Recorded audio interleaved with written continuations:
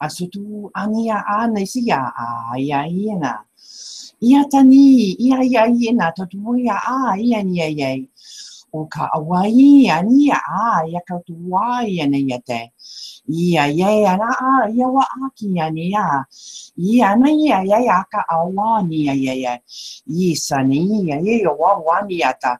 Isa na jua ia nani. Ia singina ia ka wa ia ni. Ia ni wa ia ka wa. Isha shwani ia wa ia. Open up your hearts for the things that will come.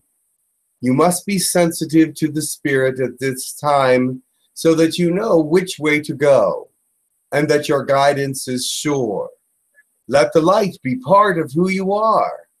And do not be afraid to be standing tall or moving forward. You will know in your heart what is the right way to move because God is guiding. Let him be your direction and your compass.